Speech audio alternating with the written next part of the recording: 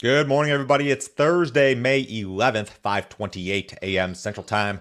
July corn futures down 2 3/4 at 591 1/4. July soybeans down 5 1/4 at 1398 3/4. July Chicago wheat down a nickel at 636 1/4. July Kansas City wheat down 5.5 at 849 3/4. July spring wheat down 7 3/4 at 841 3/4. Mackenzie, we've got a USDA report tomorrow. Why don't we start there? Yes, USDA will release its monthly crop production and WASDE report on Friday morning. The report will include our first look at the new crop balance sheets for corn, soybeans, and wheat. USDA should start with trend yield numbers for corn and soybeans. There may also be adjustments to the demand side of the U.S. balance sheets. Many traders expect reduced old crop corn demand in particular. Okay, let's play a game here. USDA is going to spit out a yield number for this year's U.S. corn crop, right? And this is the average trade guess, 180.7. This is a graphic from USDA's January report. If you look at this gray line here, this is what they call the trend line. And U.S. corn yields tend to trend higher over time. So looking at this gray line, which comes in right about 180 or above that this year, if you had to make a guess, Mackenzie, this morning, what is the corn yield going to be this year, knowing that on average it's going to be, it's going to increase to 180, 181? Would you deviate too far from 180 or 181 with your guess? I probably wouldn't, but I'm not the USDA. No, and you wouldn't. And why would No. you? You have no reason. The corn crop in real time is probably 2/3 planted. So we're not even done with planting season.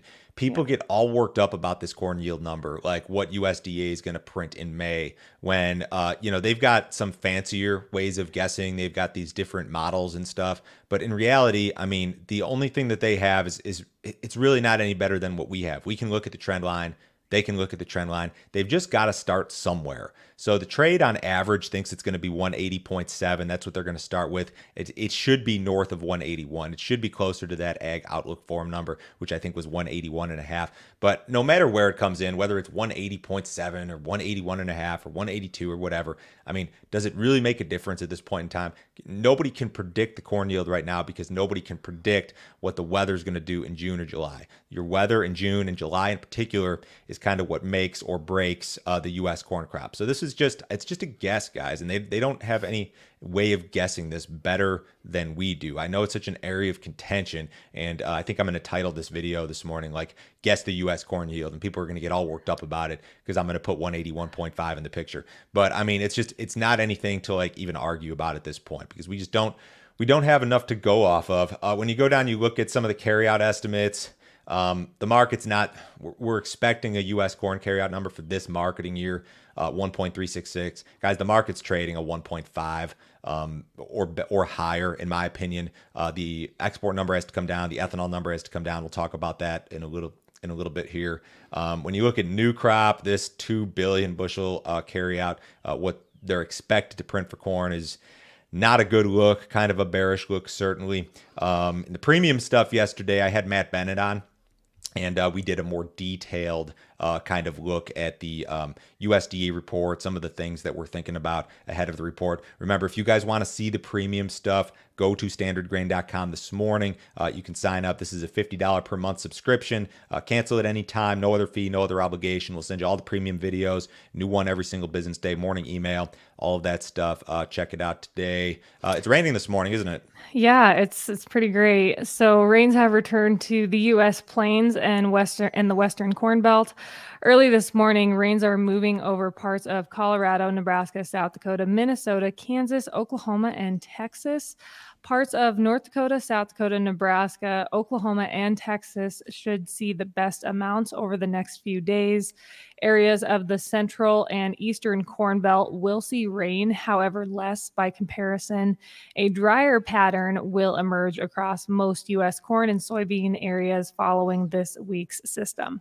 So even though farmers in some of these areas where it's going to be wet here today, even though they still need to plant in a lot of cases and they're not done, this rain is still a welcome deal because it's been so incredibly dry in your neighborhood in Nebraska, in other places of South Dakota. If this thing makes its way into Kansas, which they're not really suggesting, Kansas isn't going to get nearly as much as, say, Oklahoma or Texas or places further north of that. But I mean, all of these rains in this drought-stricken part of the southern plains, the central plains, into the northern plains, this is very much welcome stuff, even if it kicks planting back a little bit because it's been so incredibly dry. Eastern Corn Belt, Central Corn Belt, a little bit drier by comparison, but again, we're going to dry out here once you get into this like period from say the 16th through the 24th, and it looks like through the end of the month, really. So everything's going to get in the ground in most areas the way that it looks. There may still be some delays and maybe some prevent plant up north. That discussion's still very much ongoing. Turkey believes that the Black Sea grain deal could be extended. A top Turkish official said on Wednesday that the deal could be extended for 2 months. Officials from Ukraine, Russia, the United Nations, and Turkey are holding meetings in Istanbul this week. Russia declined to comment on the situation yesterday, other than an indication that negotiations are ongoing. I did not see anything across the wires early this morning. This may have changed by the time you guys listen to this or watch, but they're negotiating. The market has clearly exhibited to me, the wheat market, the corn market, that it is not interested in the grain deal. What the market was interested in was that supposed or alleged attack on the Kremlin last week. Russia is a huge wheat exporter, 25% global market share, whereas Ukraine's like less than 7%. So I just don't think the market's as worked up about the grain deal as it would be, say, a potential Russian disruption, which would be catastrophic for wheat supplies on the export market. So I don't know. I feel like this is going to be extended. That would be my guess. I feel like Russia's negotiating for a reason, but we'll see what happens. I imagine we hear something about this today in all likelihood. U.S. ethanol production decreased slightly week over week. Weekly output of 965,000 barrels per day was down 1.1% compared to the previous week and down 0.4% versus the same week last year. Ethanol stocks were pegged at 23.3 million barrels. The print was down 0.3% on the week and down 2.5% compared to the same week last year. Implied gasoline demand was up 8% on the week and up 5% versus the same week last year. On average, over the last 4 weeks, implied U.S. gasoline demand was up 2.1% versus the same period last year. These ethanol production numbers suck. We need to be above 1 million, and we're not. And I don't know why they're not better. The margins are good. Even out west where cash corn is strong, the margins are positive. My thought is that maybe the ethanol producer is having trouble getting their hands on the corn that they need. Maybe they're undercovered. I'm still hearing about basis pushes across the country in regard to old crop corn. So this is bad because I think overall, like accumulated for the marketing year, corn demand via ethanol, or let's just say ethanol production, I think it's off like 3% versus the same period last year. And USDA says we're only going to be down 1.4, 1.5%. So I know that doesn't sound like a big difference, but you're talking, it could be 50 million bushels on the balance sheet, could be more than that. And USDA, I think, will have to come down with their ethanol, corn demand via ethanol number at some point. It may not be Friday, but unless you see a sharp improvement here, keep in mind the marketing year doesn't have all the time in the world anymore to catch up. I mean, this is a marketing year that ends August 31st. This is not where we need to be at all. Consumer inflation declined in April to its lowest annual rate in 2 years. Inflation fell to an annual rate of 4.9% last month, down from a 5% increase in March. On a monthly basis, consumer prices increased 0.4% in April, up from a 0.1% gain in March. The monthly increase was caused by an uptick in housing costs and gas prices. Economists forecasted the CPI to climb 0.4% in April and increase 5% on an annual basis. Inflation has cooled from its peak of 9.1% back in June of last year, but it is still pretty darn high. Inflation is not expected to return to the Fed's target rate of 2% for at least a few more years. I don't know if I agree with that last part about a few more years. It could happen sooner. So here's your CPI chart. So we've been down 10 consecutive months. We peaked at 9.1% June of last year. We're down to 4.9.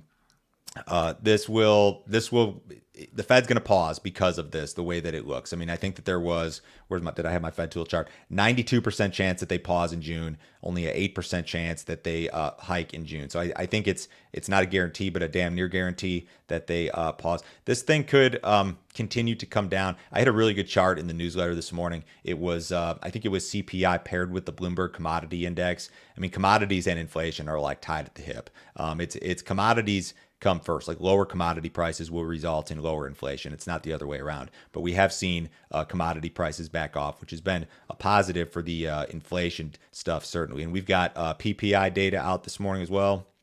Yeah, the government will release monthly wholesale inflation data this morning at 7:30 Central Time.